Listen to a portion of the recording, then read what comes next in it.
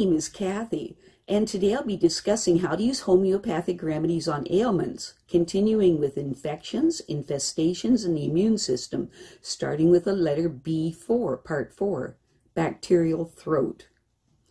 But before I do this, I wanted to let you know that because I have a great many videos now on many different topics, that I've decided to make several different video playlists so that it's easy to find the videos of greatest interest. So please check out my playlist page.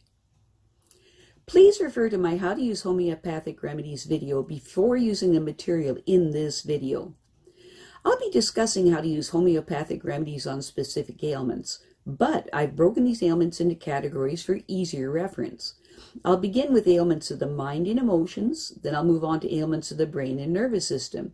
Then I'll address issues with your skin, nails, hair, ears, eyes, nose, teeth, gums, lungs, respiration, heart, blood, circulation, muscles, bones, joints, esophagus, stomach, duodenum, small and large intestine, liver, gallbladder, pancreas, kidney, bladder.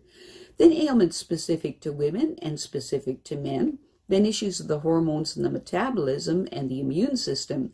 Then issues surrounding fertility, pregnancy, childbirth, postnatal problems, special problems in infants, ailments and diseases in childhood, and special issues of adolescence. And finally, special issues of the elderly. Constitutional treatment involves treating the totality of the individual person. Everyone is a unique individual with a unique physiology that responds to substances differently. In homeopathy, it is recognized that people react strongly to certain remedies, and as a result of this, they can be loosely placed into different categories called constitutional types. Homeopaths talk of, for example, phosphoric types. These are people who react strongly to phosphorus, or arsenicum album types, those who react strongly to arsenicum album. The belief is the people of one type share similarities in terms of body shape, character, and personality, and the sorts of diseases from which they suffer. As an example, nature mere people tend to be pear-shaped, have a tart complexion, be fastidious and rigid in personality, and keep themselves to themselves. They also crave salt and suffer from constipation. As another example, lycopodium types tend to be tall, ganglion, of a stooped appearance, with an anxious expression and a craving for sweets and a propensity to produce intestinal gas. Now, of course, constitutional types have their limitations.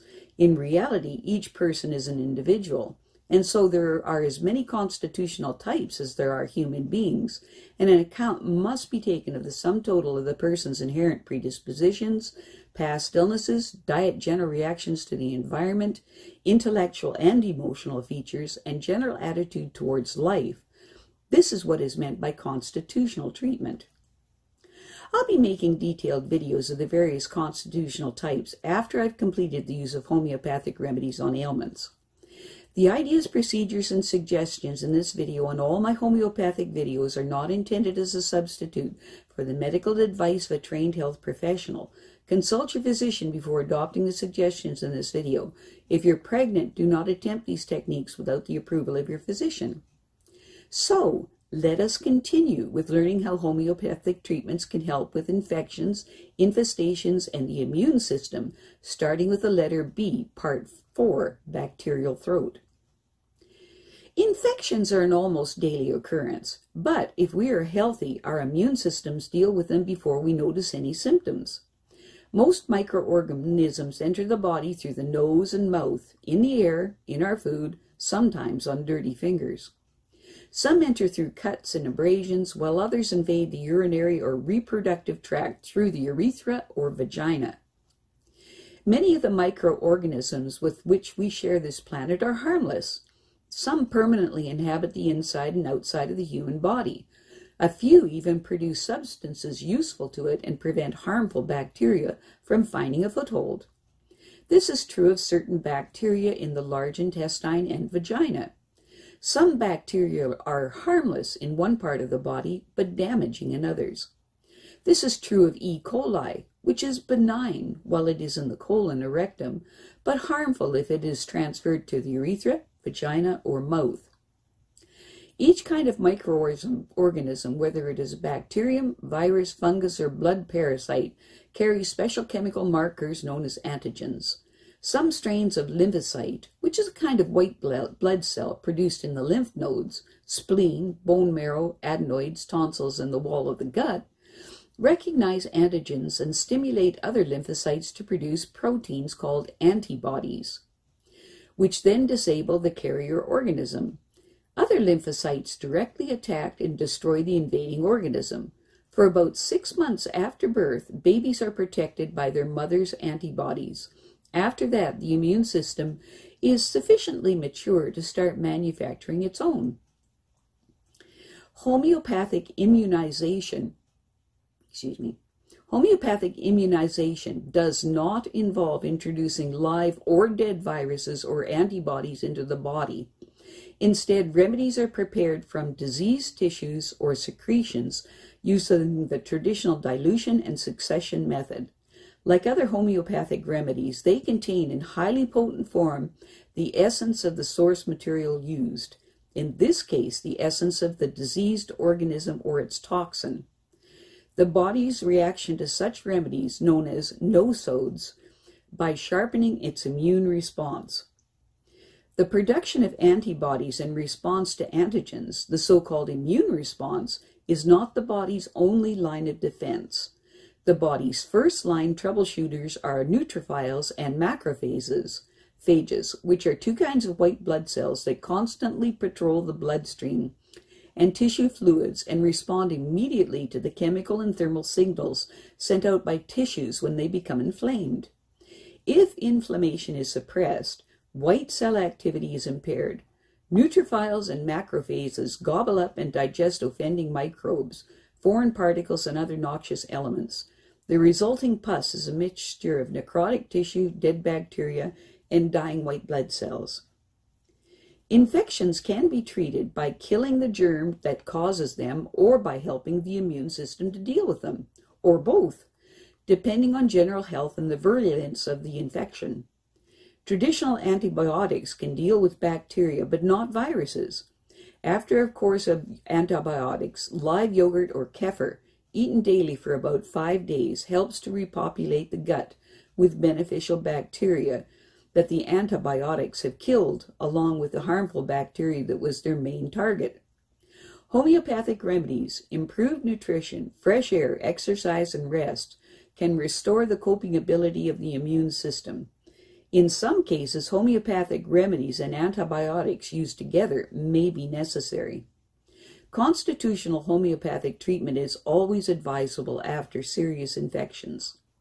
Occasionally, as a result of aging or exposure to certain viruses, bacteria, chemicals, and environmental factors, the body loses some of its ability to discriminate between self and non-self, or fails to recognize and destroy its own abnormal cells.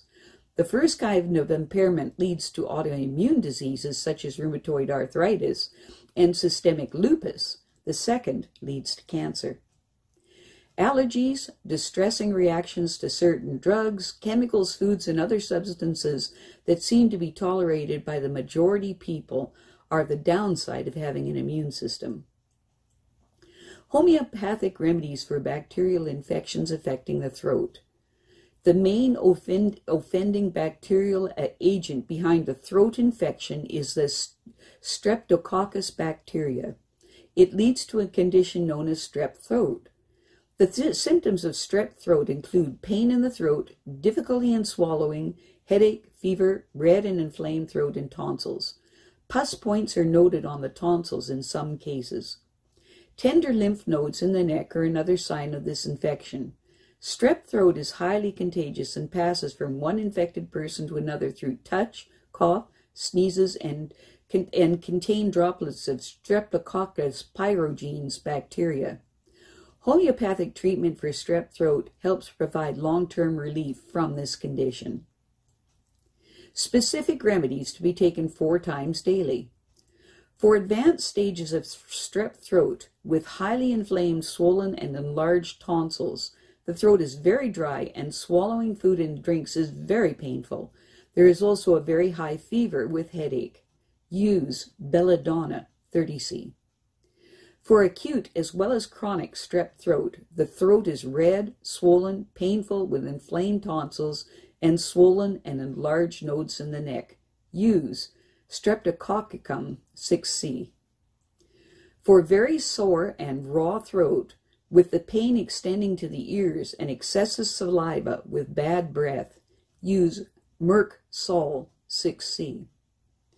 For pus points in the throat with a plug-like or splinter-like sensation in the throat, there is also loose, rattling cough with yellow expectoration. Use Hepar Sulph 6C. For inflamed throat with heat and intense burning, the throat and tonsils are swollen and take on a dark, red-purplish appearance, with shooting pain extending to the ears, with a lump in the throat and a constant desire to swallow. Use Phytolacca 6C.